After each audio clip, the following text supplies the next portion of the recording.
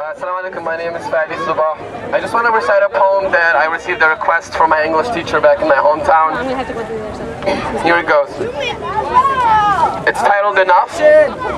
I am holding my pen again to fight and scream in pain, to describe beads falling from a chain and martyrs dying in vain. I may not complain, but I'm going insane. Enough, stop, we are fed up.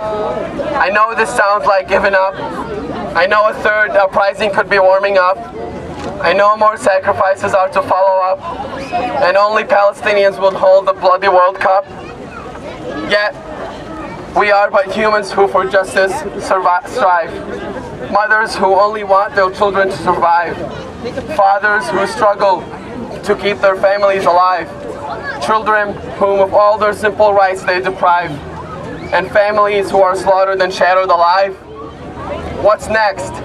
How many more decades are to come? How many more martyrs should we add to the sum? How many refugees and prisoners should go numb before the free, fortunate people we could become?